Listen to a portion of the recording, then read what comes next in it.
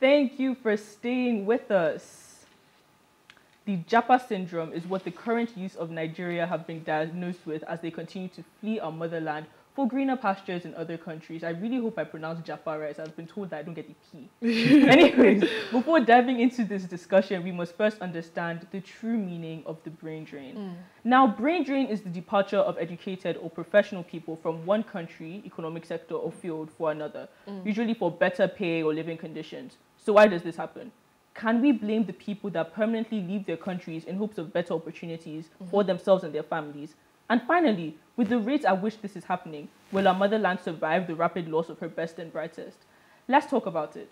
Remember, you can join the conversation, send an SMS or WhatsApp to 081-803-84663 and follow us on all our social media platforms.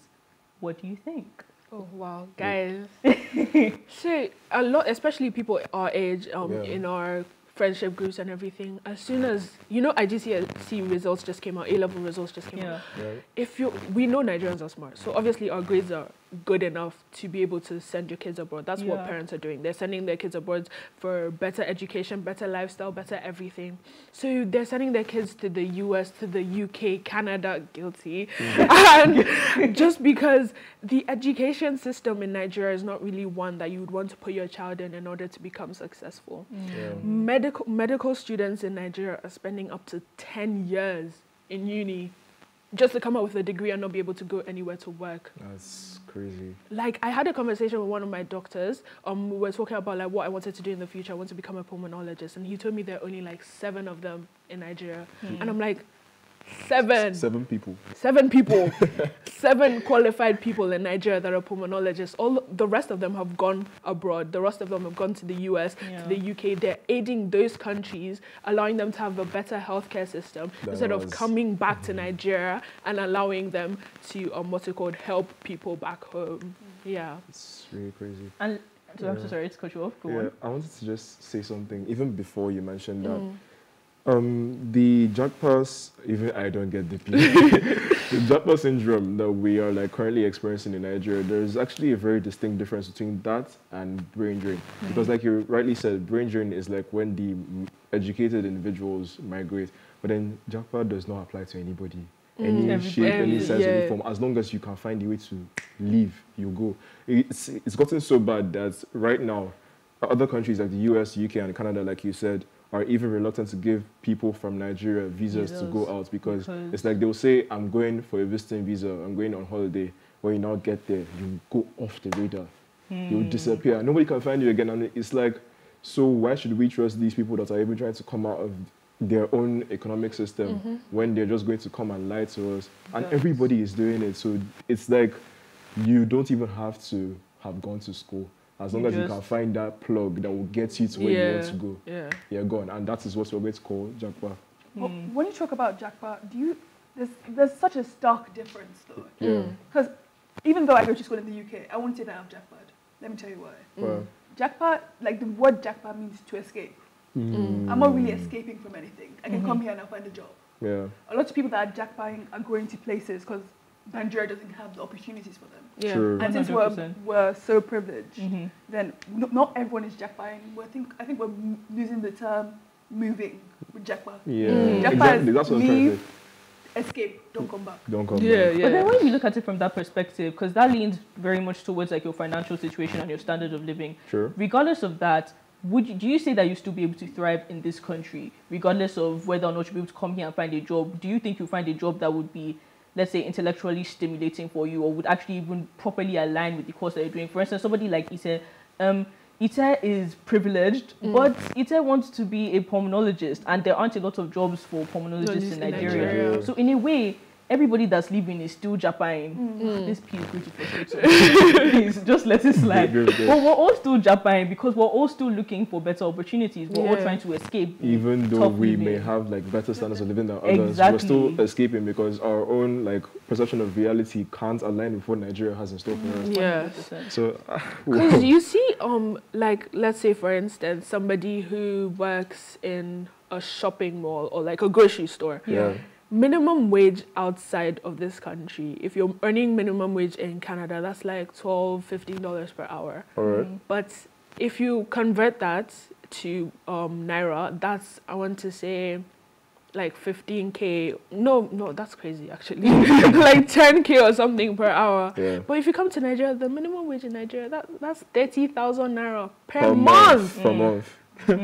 What? 30K can't feed anyone in this economy right now because fuel prices are going up, groceries are going up. Do you get? And our inflation rate is so high that it's crazy. Like, you have 30K, but that 30K can buy you 2 lollipops. Exactly. And that's it. That's it. And a bottle of Coke. So it's so easy to be like, stay here, stay in your country, make a difference, which we should do. But then we must also understand that people are just trying to make it through. They're trying to not even just do the best for themselves. Parents are gathering all their funds to send their children abroad, just so at least their children can get even a mediocre job and be sending them some money so they can still try and thrive in this country. Yeah. So on I can't even remember what day it was. I think it was last week. Actually both of us we went to with my mom to go and interview a very controversial and interesting man. His name is Dele Farotimi, and then it was essentially about the topic was renewed hope versus our current reality or something like that.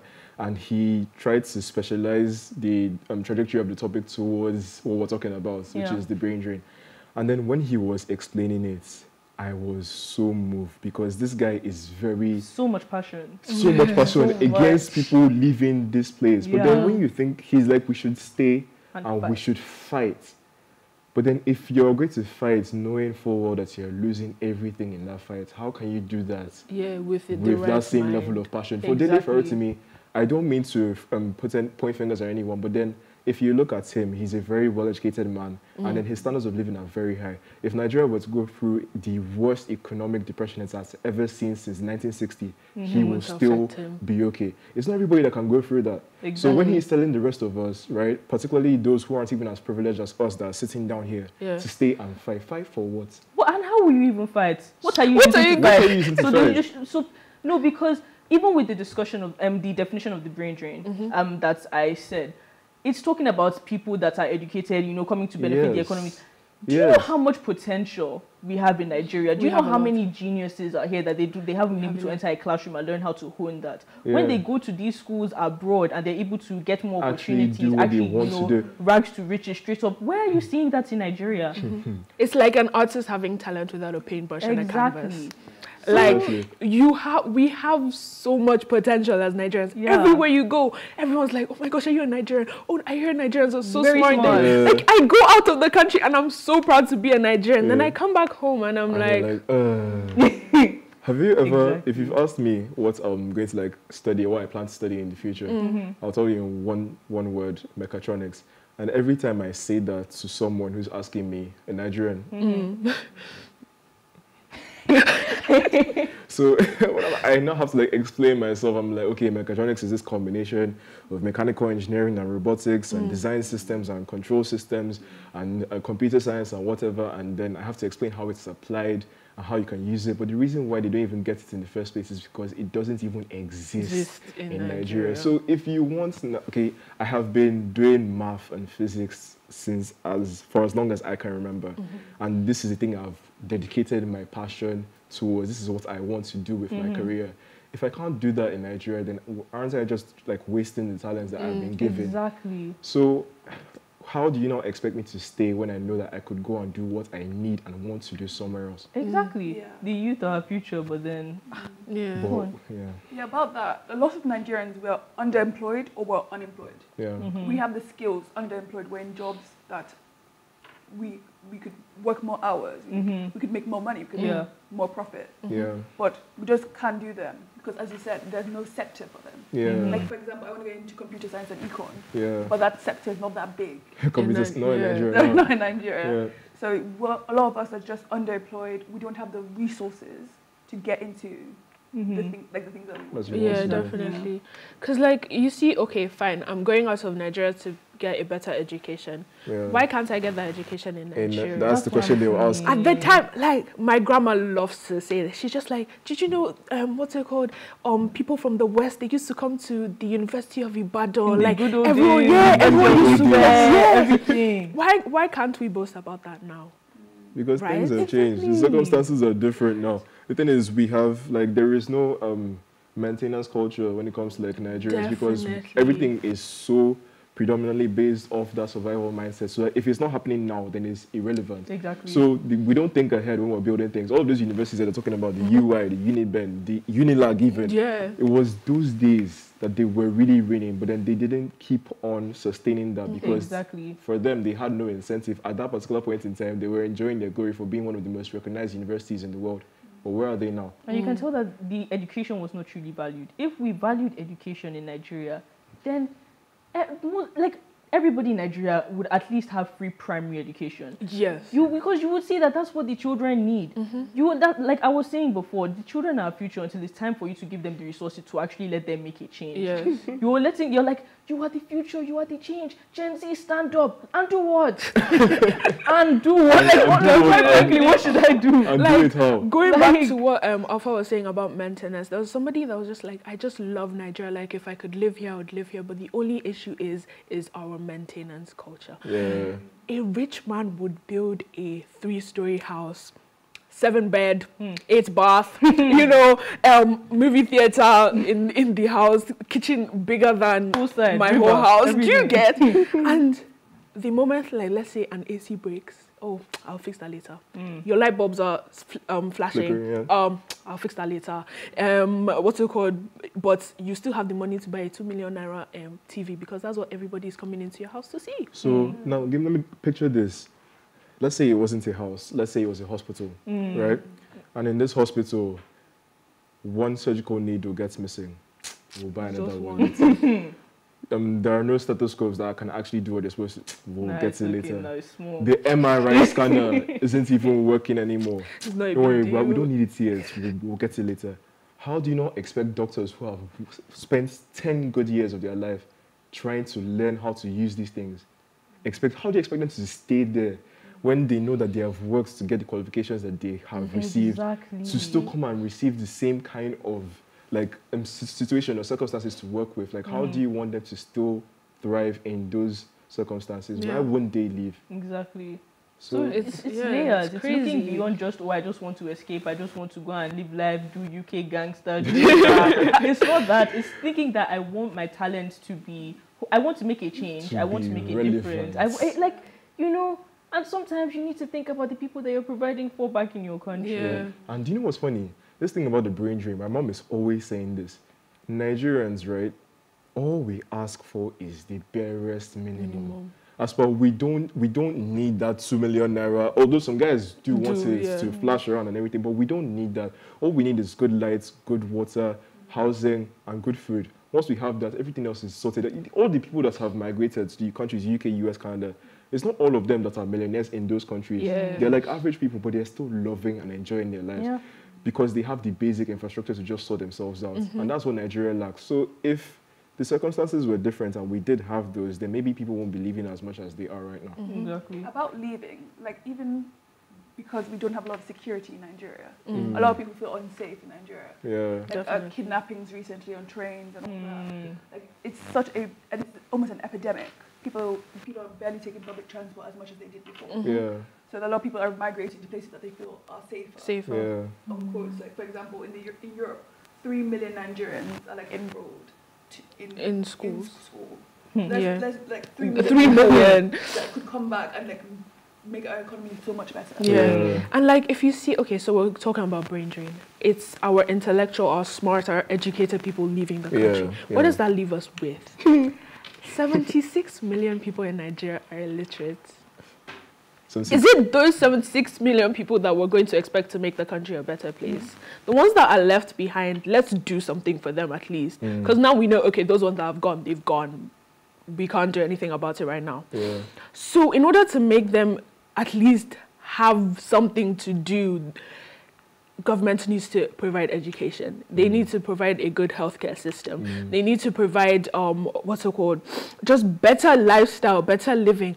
Why is it that a lot of people on the streets, like you were saying the other day, that you were walking along the streets and people were hawking, people were begging, do you get? Why? I see the same man along that Freedom Way asking for money, the same one. If you are just tuned in, we are discussing the brain drain syndrome in Nigeria. Please, let's hear what you have to say. Remember, you can join the conversation by sending us an SMS or WhatsApp to 081-803-84663.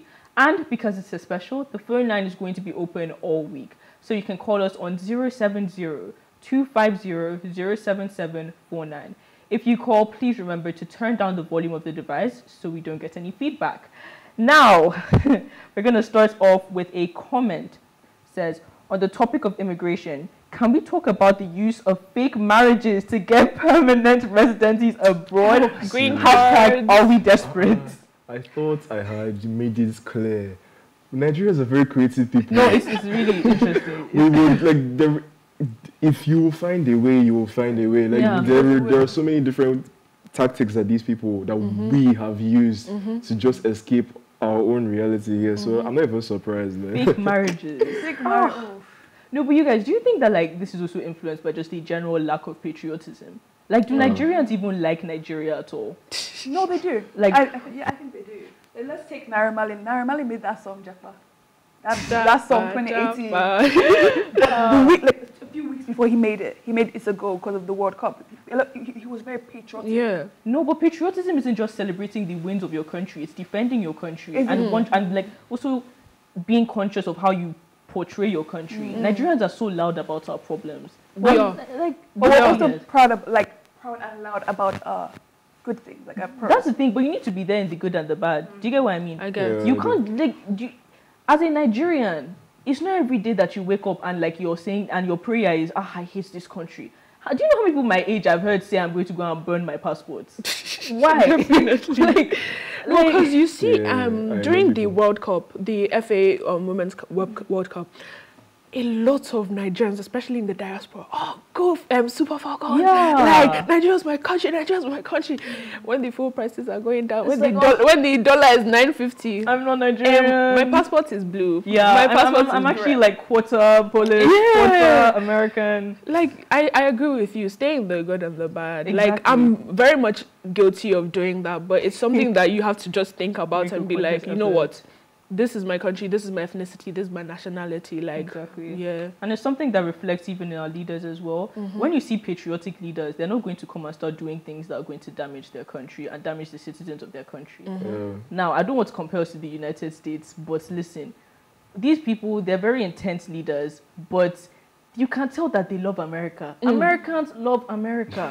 They love it so much that they make their business a business all the time. Yeah. So the Nigerian leaders, I don't see the love there. I don't see my country, our country, my people, our people. It's not just when you're coming and celebrating the different tribes. Oh my God, this culture is so beautiful when they do this. You have to be in there, the good, the bad, and the ugly. Yeah. I mean, Like, there was a point where South Africans just did not want to leave South Africa because they had great infrastructure, great education, great roads, great government, great everything. Yeah. That they were just like, what's the point of going to another country when I have everything I have in my country? That's why I want to say their economy is like one of the best in Africa, because they all decided to stay. They all decided to make South Africa what they wanted it to be. Yeah. Well, now we can't really speak the same, but I really want Nigeria to reach a point where no one is saying that, oh, I want to leave, I want to do this. Like, everyone is like, oh, I want to come back, I want to come back, I want to come back because of the Yeah. opportunities present in Nigeria.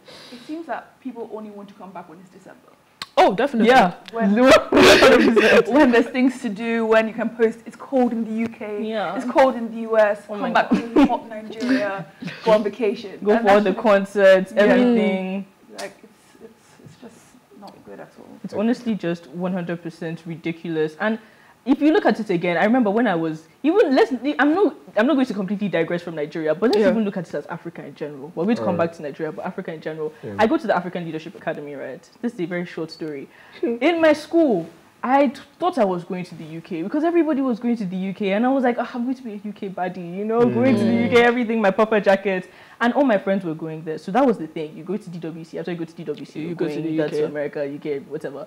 Then my dad broke the news to me. He's like, yeah, you're applying to ALE. And I was like, yeah, I'll apply to ALE. Let me apply to my other schools as well. I got into ALE. My dad said, thank God.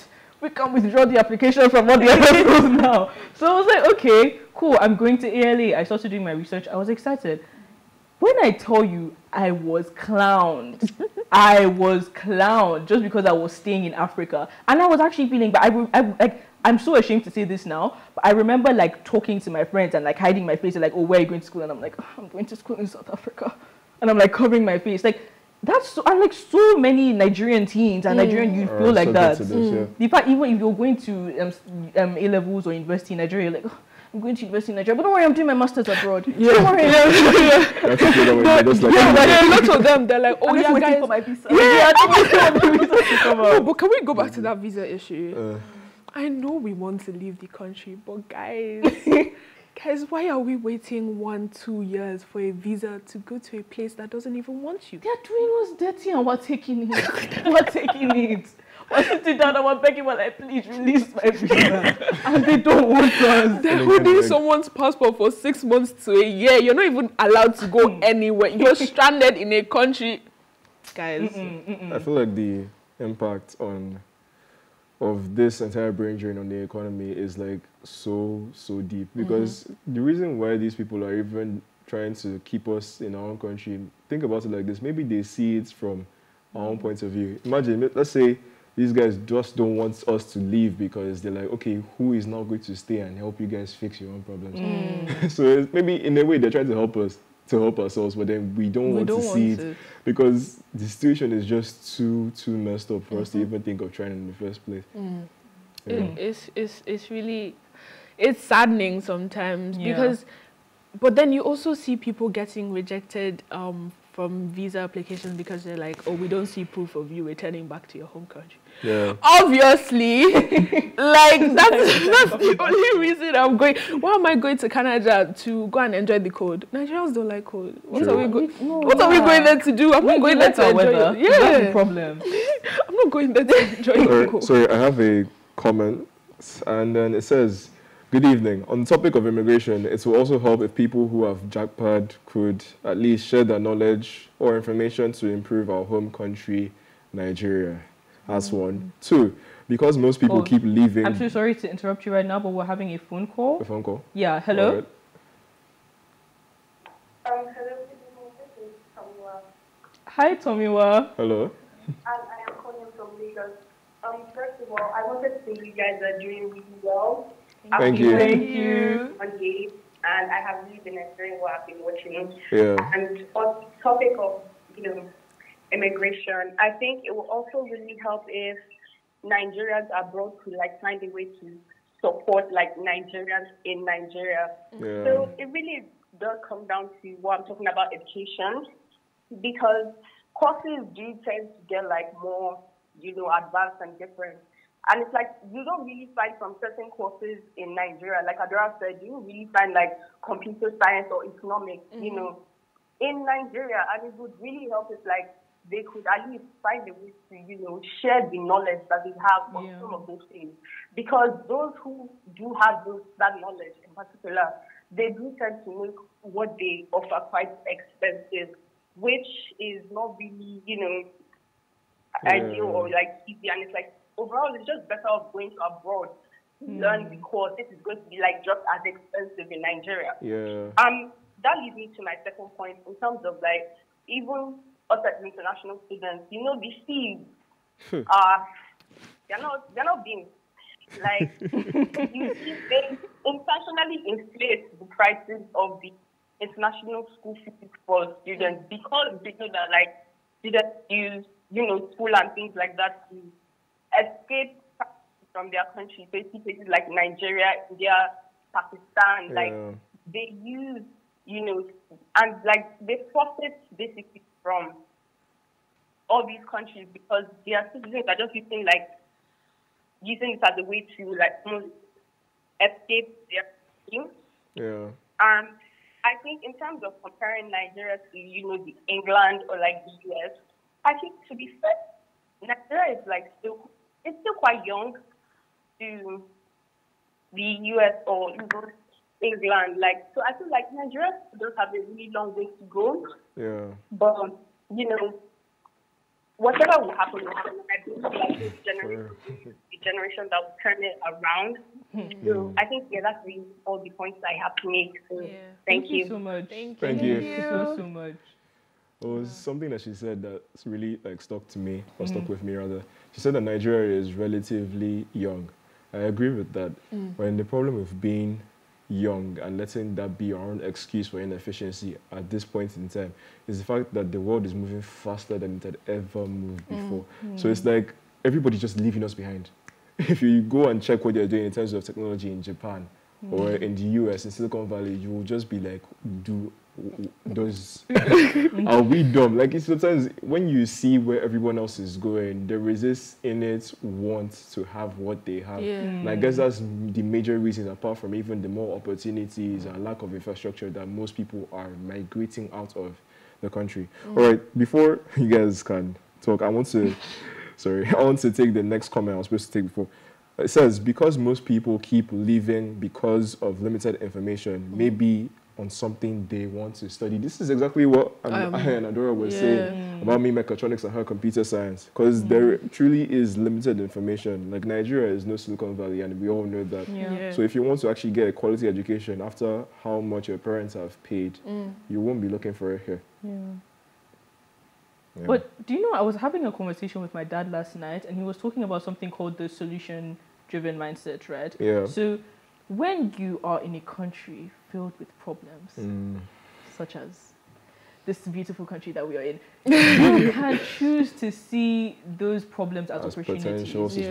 So if everybody is looking at, okay, for instance, we have problems with infrastructure.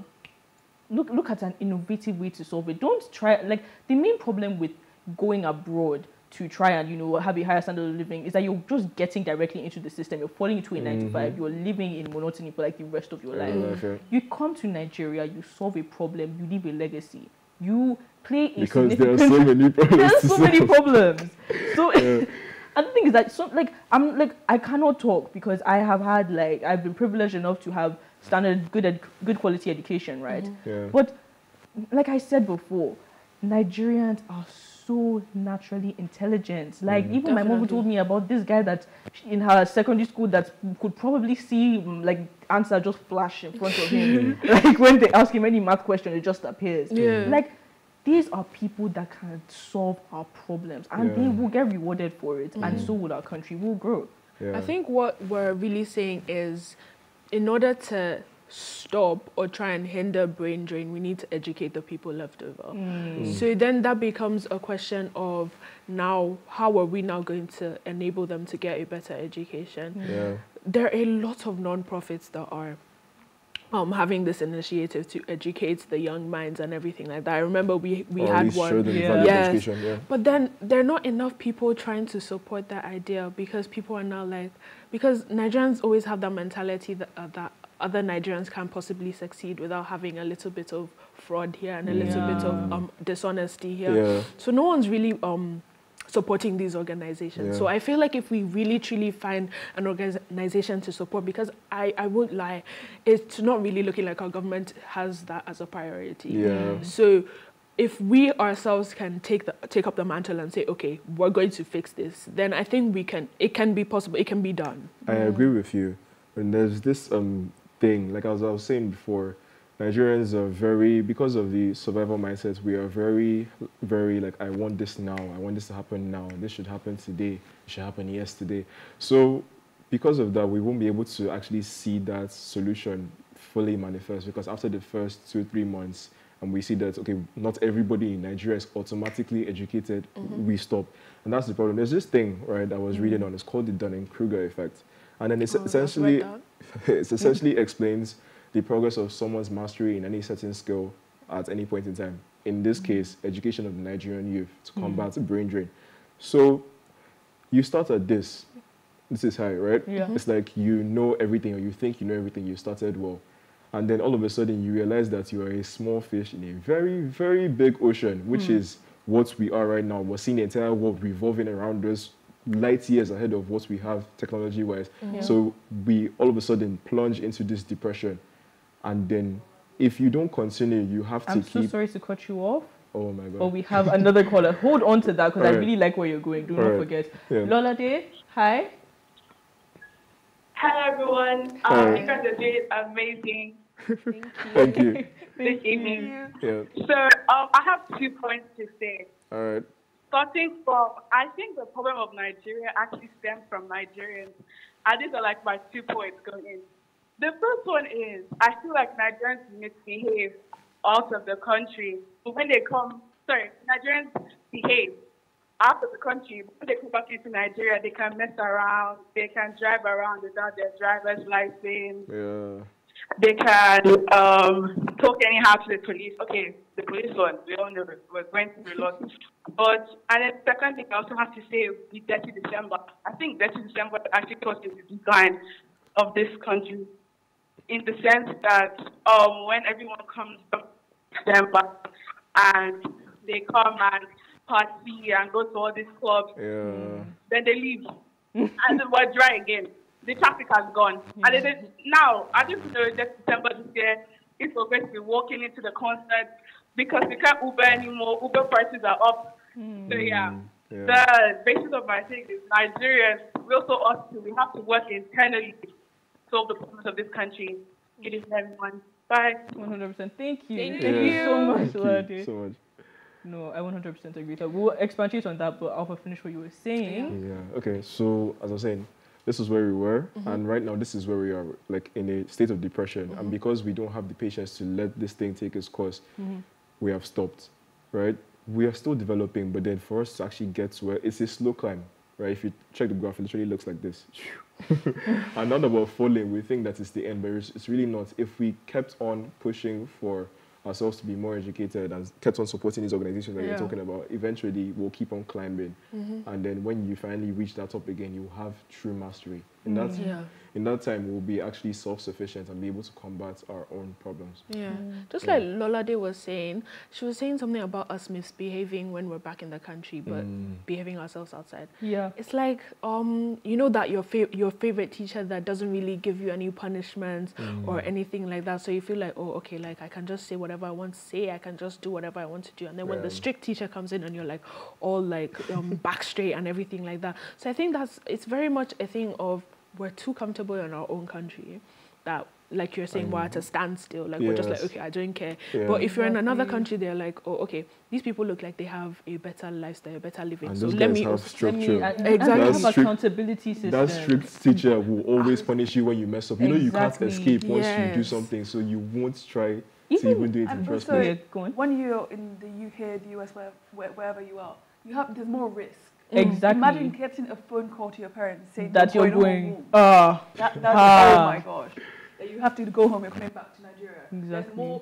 There's more freedom in Nigeria because we know this is our home. Exactly. We know that the last they cannot take our passports. Even if it's not even this is our home, they just don't take anything seriously. I remember today, we don't have respect for our this afternoon, I was crossing the road, right? Like it was like cars were just zooming. I was with my parents, and then we're trying to take the zebra crossing, and then the cars are just going pa pa pa. And my dad now makes this joke about how in Nigeria they don't even care about the zebra crossing. My mom would say if someone hits you and you say the zebra crossing, they say, "Are you a zebra?" But then if you go like abroad, if you go to the UK, that's like your life. You're done. You're going straight to jail. Like we just respect other people's rules so much that we forget about respecting ourselves. Exactly. Like if we all came back to Nigeria with that sort of mindset, but then again, our authority, they're not doing any repercussions to anybody. The moment you just pay somebody 1,000 naira on the road, they're letting you go for having either a broken brake light or anything. Up their standards. If you pay them 1,000, you look, come on, I'm more than that now. You see things that like people are going to jail for having a broken brake light. Have you seen our Marwas on the road? I'm so sorry to cut you short. Hello? Hello, good evening. Good evening. Yeah, my name is Kennedy. I'm calling from Port Harcourt. Hi, Kennedy. Good evening, Kennedy. Good evening. My contribution on the topic of the night is, someone just called now and talked about how Nigerians behave when they are abroad and the way they also behave when they are in Nigeria. I think I'm right. Hello? Hello? Yeah. Hi, we can hear you. Can you hear me? Yeah, we We're can. with you, yeah. We can. Hello? Hello? I'm saying that Yes. when it comes to the effort to stop the brain drain in Nigeria, I think I want to blame the government. I want the government to be more ready to come forward with their duties. Okay. You know, because we go outside there and we have these laws that the people obey, and failure to obey the law, you are arrested or you are banned or all those things. Yeah. If you don't do that in Nigeria, people will continue to japa to the countries where those things work. Yeah. The truth is, we are all human beings. We like things to be done well. But in Nigeria, we don't seem to do anything well here. Yeah. So you continue to see people leaving this country until the government decides to say, okay, we are going to start enforcing our laws. Yeah. It's nothing more than that. There is no Nigerian that want to leave Nigeria. Our weather is the best. We prefer to eat our food. We like our way of life. Yeah. The people you see leave Nigeria doesn't really enjoy their stay outside the country. But don't have any choice because there the law is being obeyed. They think they can make a good living over there. So all the government needs to do is enforce our laws. And you see people stay back here and enjoy their lives. We should stop talking about people just, nobody should go out. They must go when you have a country where the security is on the rise, the roads are not good for you. You buy your car, you can struggle to buy a car, but there is no good road to ride your car on. Yeah. You want to leave. That's your it. Definitely. So thank you. That's my contribution. Thank you. Good night, Thank everyone. You so much. Yeah. I mean, I blame the government. I blame the upper class people that can help but aren't helping. I blame everybody. But we can't make it a blame game. Yeah. It's sincerely speaking. So if we're going to think about this problem from a more solution-driven perspective, I think, like Ita probably mentioned before, we need to actually involve the diaspora in solving this. All of those are friends that we know that are outside the different countries. We need to start to engage them to come back and try to actually help us to bring ourselves out of this mess. Yeah, you were going to say something. We just got a comment Go Ibrahim Ajor. It says, I know this doesn't directly relate, but like if you notice, even after Nigerians flee outside the country, we still stay connected and show ourselves support. Yeah. Like during NSARS, here Nigerians in France, the UK, and some other countries were protesting abroad to show their support. Because even if we don't directly show our love for the country, we still wouldn't want it to fail. Sure. And the respect we have for one another is unrivaled abroad.